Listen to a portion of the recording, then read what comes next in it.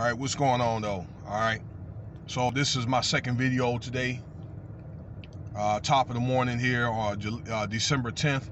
I just want to send a rest in peace. I was really shocked when I saw this article because actually, hey, I admired this guy. He was a great football player. Demaryius Thomas, a native of Roswell, Georgia, went to Georgia Tech and was drafted in the first round for the Denver Broncos, and he moved around to a couple of teams, but he was known for being Peyton Manning's sidekick. That was a great combination that actually he caught Peyton Manning's 509th touchdown pass to make Peyton Manning the all-time leading touchdown completion man at that particular point in time. They won the Super Bowl as well. Okay, hey, but he was a good dude though. All right, he got a lot of admiration from guys throughout the league. You know, 33 years young. All right, found dead in his home. Now, reports say that it has something to do with him battling injuries from an auto accident a few years ago.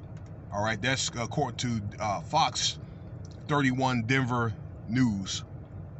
Okay, now I'm wondering, maybe did he have some type of TBI, some type of brain injury? All right, a lot of guys, they suffer from this, and it's a lot of anxiety, okay, or PTSD, and you know, maybe it's that, and then, you know, retiring from football and what is going to be, you know, you're going to do afterward, after football and so forth. Okay, do people feel like the athletes feel like there's any worth in their lives? Okay, just stuff like this happens. I know that it's happened in the military. All right, where, you know, I've known admirals and top ranking officers that killed themselves because of, you know, PTSD.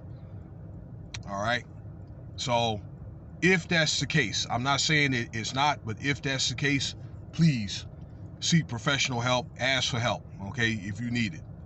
All right, but the details will come out on this this incident here, and all I can say is rest in peace.